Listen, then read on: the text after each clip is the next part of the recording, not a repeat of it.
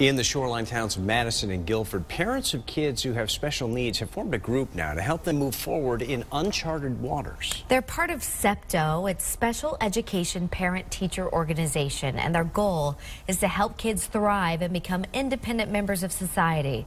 News 8's Ann Nyberg joins us live tonight with their story. Ann? These are strong and amazing women. We spent some time with 7 moms, a lawmaker who has a grandchild with special needs, and the director of special education in Madison to see how this all works with SEPTO. There are just 8 chapters of SEPTO in Connecticut.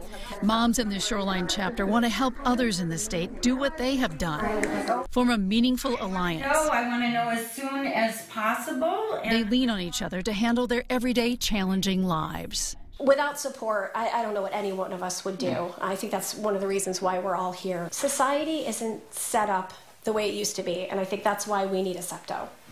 Community, the sense of belonging, families raising babies together.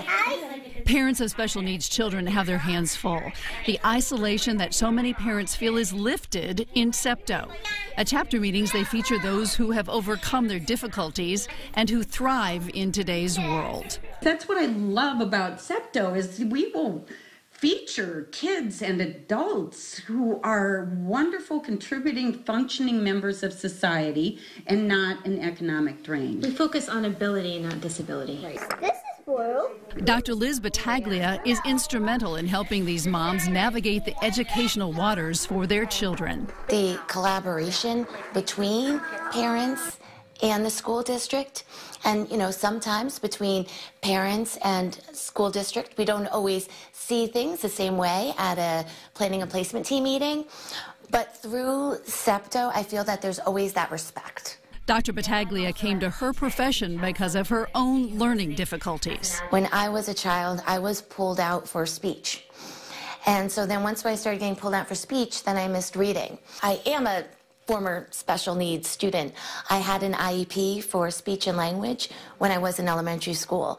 So it's nice to be someone who receives special education services, who's now gets to lead the district in providing those services. That's really special to me. Happiness is knowing you've done everything you can. State Representative Noreen Cocoruta's 16-year-old grandson Jacob has gotten a lot of help from Madison schools. This is for water.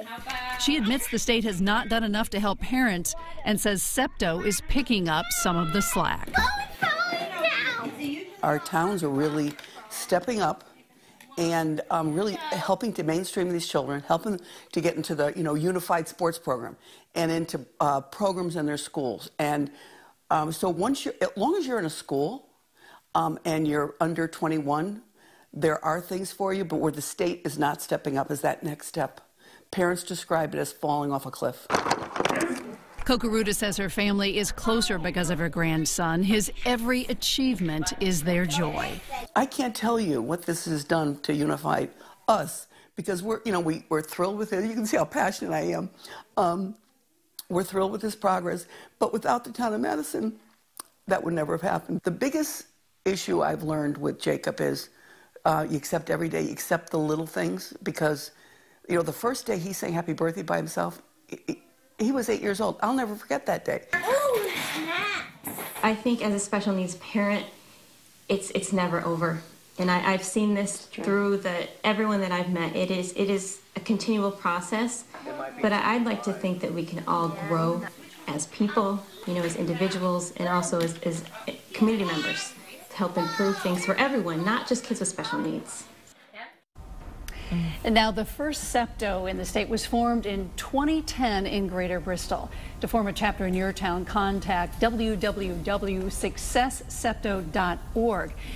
And the women along the shoreline have said, please let us help you, the rest of the state, put a SEPTO together in your town. It makes a huge difference. You can see just how powerful it is when women come together and support each other, and the collective voice does make a big difference. You betcha. There you go. Back to you, Darren. I'm in. I'm with you. Ann, thank you very much.